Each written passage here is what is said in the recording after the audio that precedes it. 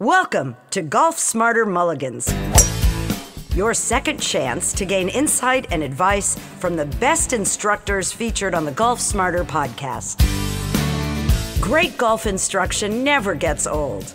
Our interview library features hundreds of hours of game improvement conversations like this that are no longer available in any podcast app.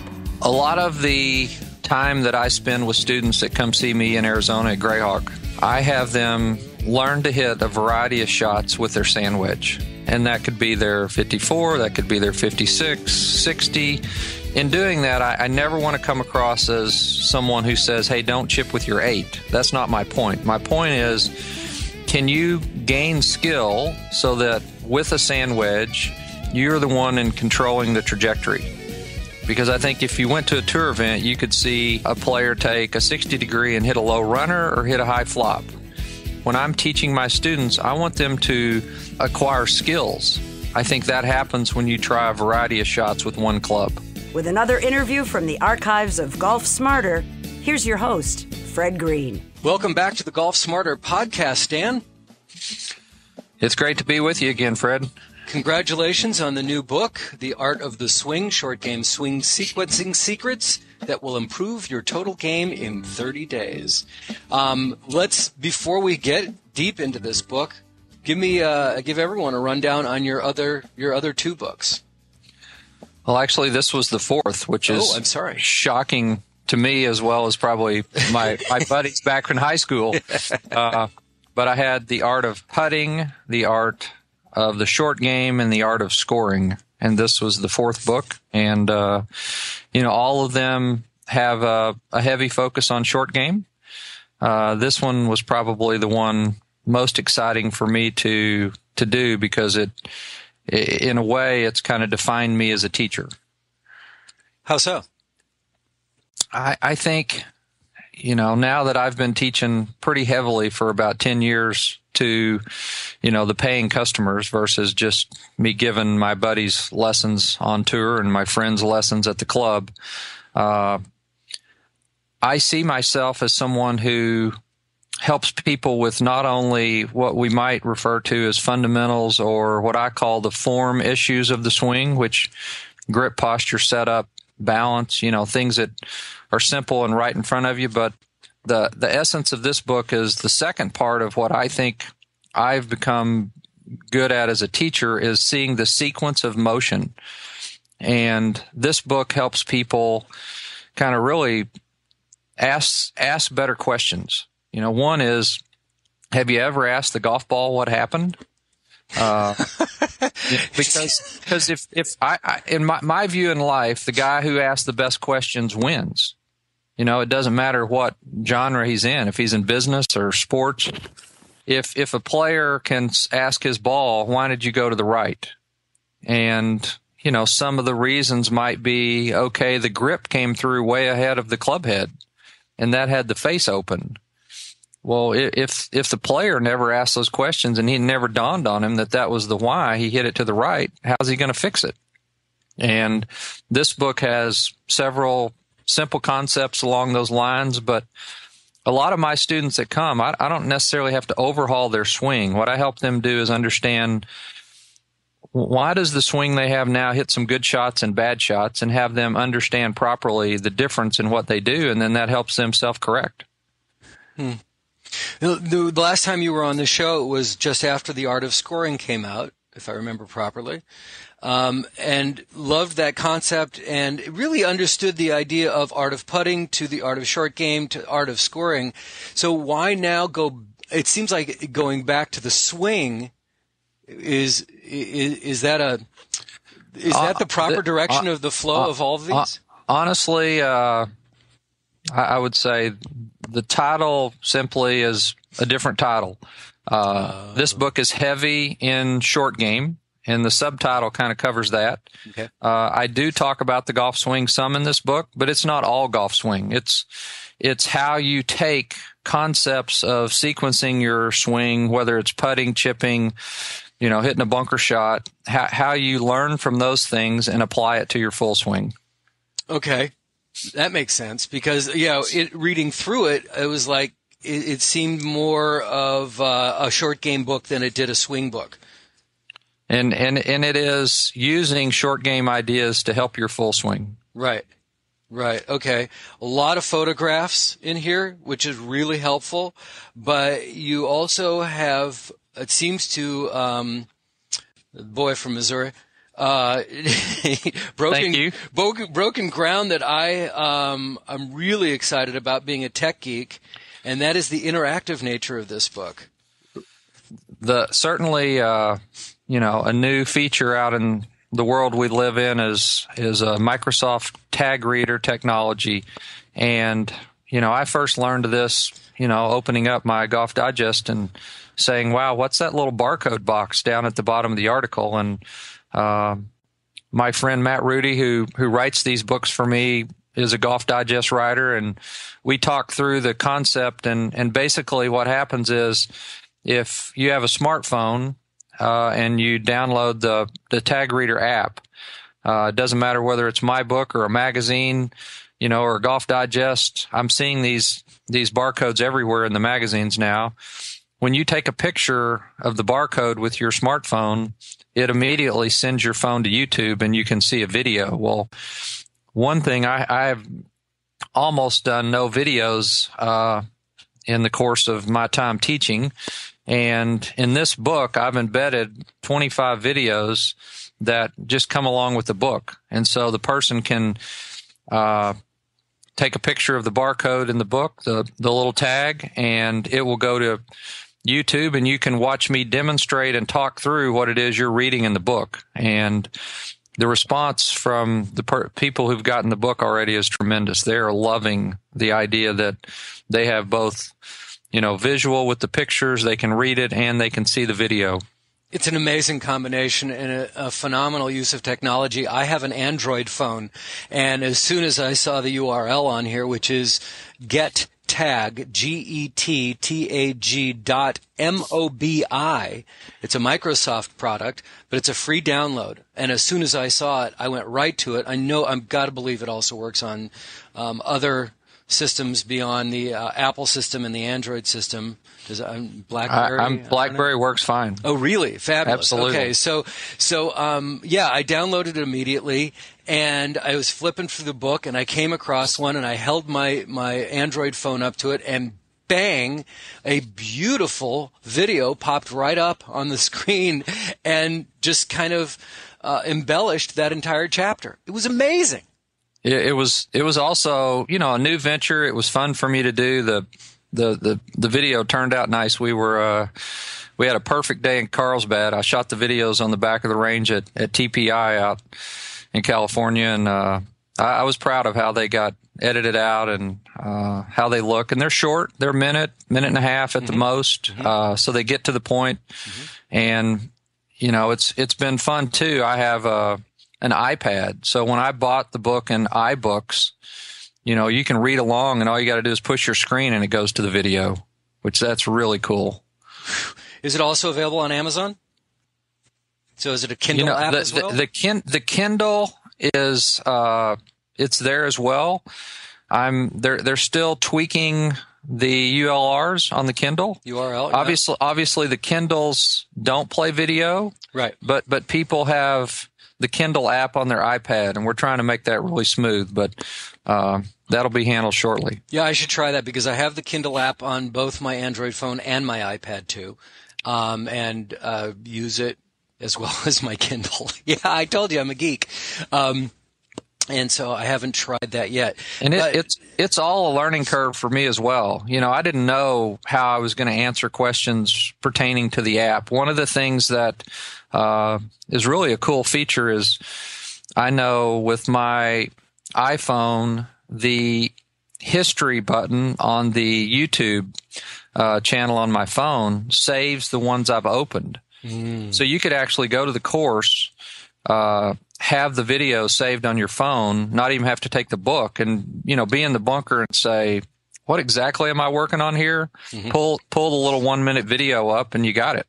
Now, I'm not sure if it actually saves the video or just saves the URL. So if you're on it lets you go back to right, exactly. So if you're on a plane and you don't have Wi-Fi, you may not be able to go ahead and pull that video back up. Yeah, it won't pull up that way. Yeah, but your history saves the URL to different videos. Now, I have a Golf Smarter TV channel, so I do some video production of various golf pieces, instruction, travel, things like that, and I'm curious to know, I mean, I know what it takes to produce a video. Yours looked phenomenal. How big was the crew that you had to shoot? One. You had one cameraman? Yeah. Wow. And what about, and a sound guy? No. Producer? Well, we'll call Matt the producer. Okay. The guy you Matt, who Matt Rudy, the one who Matt Rudy was the producer. Okay. Wow. Okay. And I'm going to ask again. Did the publisher pay for the production of these videos? No, I own the videos. Okay. So a friend named Ryan Knoll, who he shot the videos, and then the pictures. I've used the same photographer for all my books. J.D. Cuban shot the pictures, and I say one person. I had one person on video. I brought one of my very best friends named Tom Kalinowski from Scottsdale, and he was kind of the eyes and ears of, hey, that didn't sound right, or you need to do it again, or hey, that was perfect. And he's a buddy of mine that's a great player in his own right, and he's watched me teach, hung out a lot. So it was a little bit of a team, but it wasn't a whole bunch of cameras. We shot it all with one camera. Well, you did a great job. They look beautiful, and I just love the way you've integrated the videos into the book. Well, I appreciate it. It's fun to talk about.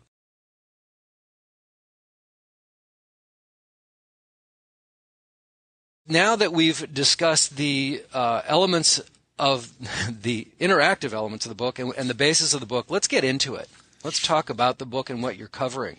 I was fascinated and would love for you to go into some depth, because we have some time, about your concept of one club and 5 swings. Well, a lot of the time that I spend with students that come see me in Arizona at Greyhawk, I have them learn to hit a variety of shots with their sand wedge. And that could be their 54, that could be their 56, 60. They get to pick. And in doing that, I never want to come across as someone who says, hey, don't chip with your 8. That's not my point. My point is, can you gain skill so that with a sand wedge, you're the one in controlling the trajectory? Because I think if you went to a tour event, you could see a player take a 60 degree and hit a low runner or hit a high flop. Well, how does he do that? And when I'm teaching my students, I want them to acquire skills. And I think that happens when you try a variety of shots with one club. I'm still listening. I want you to really go into what 5 shots are you talking about? How do you do that with one club? Because I carry 4 wedges with me. Well, and one, I'm going to have to remember the 5 shots in the book. You're stretching my memory here. I told you I didn't read books very much. Not even your own. You just dictated to somebody else. Hey, you know what? We come up with some good right. shots. But I'll prompt you. Let me prompt you. First one. Easy. The shot that I like to hit around the green when it's accessible is I'm going to hit a low chip and run. That's the first one you have. It's a very simple shot as far as how the ball reacts, the predictability. So how am I going to control the face so that I know the ball comes off low? Well, one, I seldom ever put the ball back in my stance. My teacher, Mr. Lanning, who was my mentor growing up, he said, play the ball in the middle or slightly forward, even when you're hitting lofted clubs, really? Because when you play it forward, you put less backspin on it. And so when I chip and pitch, I'm not looking for a lot of backspin. Now, you can't hit a shot with no backspin. It's always going to have some. But when I have less backspin, the first bounce becomes more predictable. And so when my guesses start getting better and I have the skill to hit the shot that I guessed I wanted to hit, I start hitting chips that look like putts. And so with the ball kind of middle, I take the club a little bit in and hooded. And when I come into impact, I have a small kind of smooth pivot with my lower body, and I de-loft the face with the back of my left wrist. So if the back of my left wrist turns down a little bit, I'm taking loft off the face. Versus if I hit a bunker shot, I would want cup in my left wrist. So that's me controlling the loft. One, I try to swing the handle as little as possible. So the grip end doesn't really swing back and drive through the ball. My pivot helps the club head come around, and the back of my left wrist really controls the loft.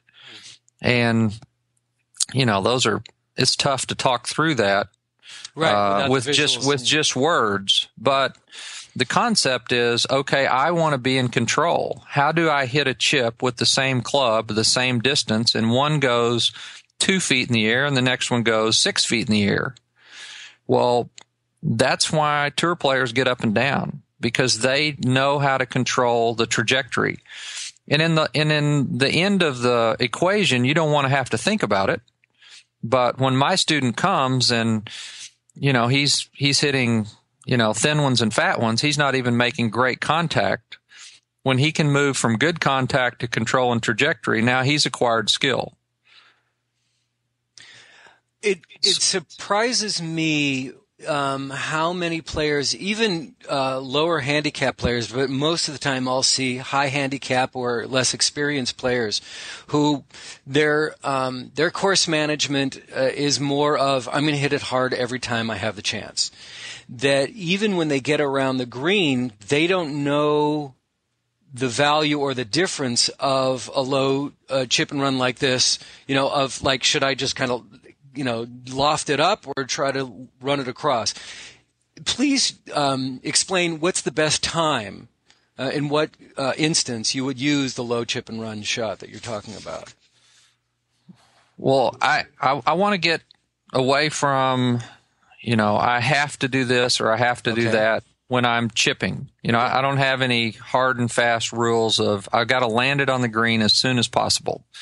I see the shot in my head. And when I can, I would say I pick a lower trajectory, but not always. I want to pitch the ball where it's most predictable to get it close. And sometimes I may have a shot where I have 70 feet to the hole, but there's a little hump or bump out there in the middle. Well, instead of me hitting it right on the front of the green and rolling it over the hump, I may calculate that my best odds of getting it close is to pitch it over the hump, take out that equation or that piece of the chip so I don't have to factor that what's the hump going to do to me, pitch it over it and roll it up. So every situation is different. Right. But I still personally hit most of my chip shots with my 58, but I control the trajectory. And once again, the player that's, he's keeping his score. He needs to do what he's best at. So if you're best at hitting an 8-iron, if you're best at rolling a hybrid, when it comes time to shoot a score, that's what you need to do. But it's okay when you have time to practice to learn other shots. I say, you put more arrows in the quiver and you have more things to draw from for different situations when you practice some of the ideas in this book. And I think that I rarely see, and I'm guilty of this myself, going out to the driving range and practicing different shots with one club. I mean, I'll pick a target on the driving range and say, okay, that target is my 6-iron. And I'll just hit my 6-iron to that. And then when I pick a different target, I won't try that with my 6-iron in different ways. It's interesting that, particularly with young players, some of the most fun lessons is when you go out and you you play games. I know my friend Tom Kalinowski that I spoke of, he taught me a game that he learned from Tom Lehman. So you pick the flag out there, and you have to make the ball curve right to left, and the winner is the person whose ball hits closest to the flag but doesn't cross over to the left. Whoa. So you work on working the ball, but you don't miss it on the wrong side.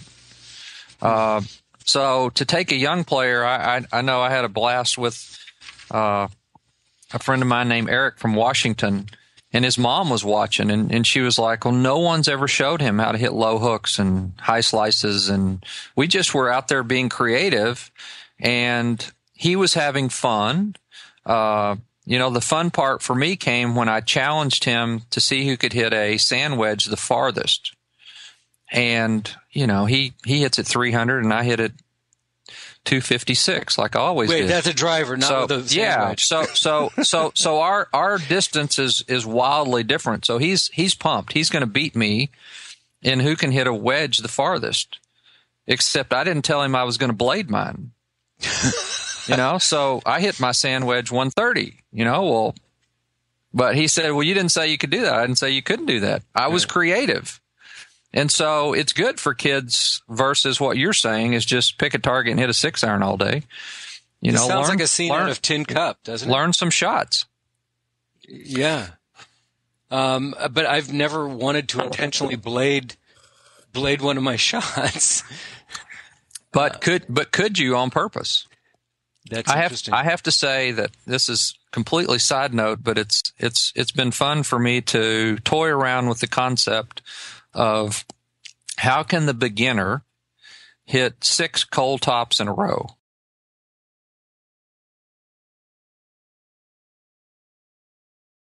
How can the beginner hit 6 cold tops in a row? Explain cold tops. Well, hit the very top of the ball. You see kids and women and beginners all the time go to the range. They've never played golf, and they top it over and over and over. Right, and beat themselves up for it. And so if you flip that situation around and you say, okay, Fred, you're a good golfer. I need you to top 6 in a row. All of a sudden, you would say, well, that's hard. It would be hard to top 6 in a row. Except this beginner just did that. So you say, wow, this beginner must be good because he's doing a skill that would be difficult. So I flipped it around and I said, okay, if it's difficult, maybe their perception is off. And I think we tell our students to look at the ball, and the beginner looks at the top of the ball, and that's where they hit. Looking at the top of the ball. I tell my students all the time, don't look at the ball. Because I don't look at the ball. I just look down. So you don't have a specific point that you're a target point? Absolutely not. I don't know anybody that does. That's a good player. They just look down and they hit the ball. I'm not looking at the ball. Is it about hitting the ball or hitting through the ball? Well, that's another equation. That's another question. So when I tell my students don't look at the ball, look at the ground, they quit topping it. So usually you address the swing and you say, "Oh, you're lifting up." I just think they're looking in the wrong place. Oh, so they're looking at the ball. So we told them to look at the ball. They're looking at the top of the ball, and that's right where they're hitting. Yep, I can totally see it. They're being successful at what we told them to do. So I tell them to look at the ground and not the ball. They quit topping. Wow. Never even considered that. And I totally get it. I just made it up. I got no science to back it up except for hitting a lot of balls. I'm having people not top it as often, and we're talking beginners. Anyway, that was a side note. No, it wasn't. That was nailed it. That was awesome. Thank you. So you actually, without even trying, you've covered the 5 different, we didn't talk about the bunker shot. Yeah. And so, how can you hit a soft pitch? Mm-hmm. So that's a different trajectory. Right. So, and in the sequence of movement, when I pivot for a low shot, the grip's going to be a little ahead of the club face, and that delofts. If I needed to hit a higher, softer shot, I would need the club head to catch up to the ball, maybe more even with the handle.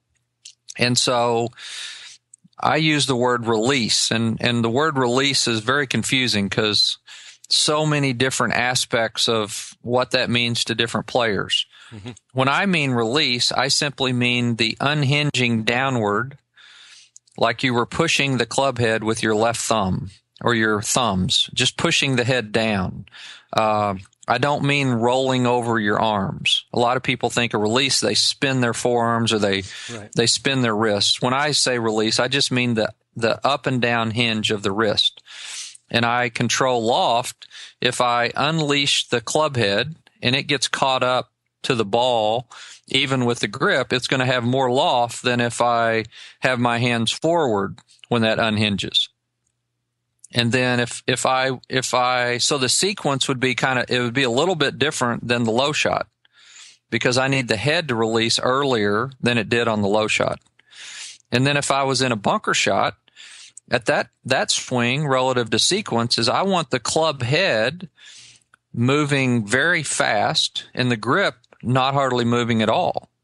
The grip almost stops at impact and it's kind of it's like snapping a towel or a whip. I want the club head, which would feel very wristy to most people who, if they struggle in the bunker, most of the people I see are pulling the handle real fast. So the grip's moving fast and the head is lagging and they're leaning backwards in the bunker. If I can get them to release the head early, then the club face has more loft on it. When you said leaning backwards in the bunker, are you saying when too much weight on the back foot as opposed to if a person pulls hard with their left side, their left shoulder is going to go up, the grip's going to go forward. Well, their head naturally is going to go back. And in the way that it was explained to me is your club head is most likely going to bottom out underneath the bottom of your neck. So wherever the base of your neck is relative to behind the ball, in front of the ball, right over the ball, that's pretty much where the club's going to hit the ground. Well, if you dive your head backwards because you pulled your left shoulder up, no wonder you hit it fat and thin because your club bottoms out way too soon. Mm-hmm. I think you watch really good bunker players get in there, they kind of lean their head left of the ball.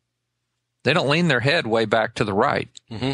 And then the club head gets released not by pulling on the grip, but by throwing the club head toward the ball. I actually want the grip to stop or slow down, we'll say, drastically around impact. Because I don't want the grip going fast. That's not the end I hit the ball with. I want the club head going fast, not the grip. But the student that comes to me struggling in the bunker, they're always pulling on the handle. They're not speeding the club head up. They're speeding the grip up. And so hitting the high shot out of the bunker or the flop shot around the green, that's a shot when you learn to do that, you learn to release the club head. And that's where, my students say, wow, all of a sudden I'm swinging the club head fast with very little effort. Could I do that with my 7-iron? And I'm like, well, if you want to hit it farther and easier and your back doesn't hurt as bad when you get done, that'd be okay. How do you know my back hurt? The person pulling on the handle is going to stress his low back on the right side because they're always going to fall back. Right. And I'm guilty. I've been there, done that. Yeah. Well, listen, I know that you have a lesson you've got to get to, and we've only covered one chapter of this book. So that is testimony to itself of, it's not a huge book, but it's a testimony of how much content is in here. And the chapter that we just discussed has 6 videos associated with that you can pull up on YouTube by using your smartphone app and just scanning it. So it'll amplify this lesson with video. Stan, it's awesome. Congratulations. It's called The Art of the Swing. Stan Utley.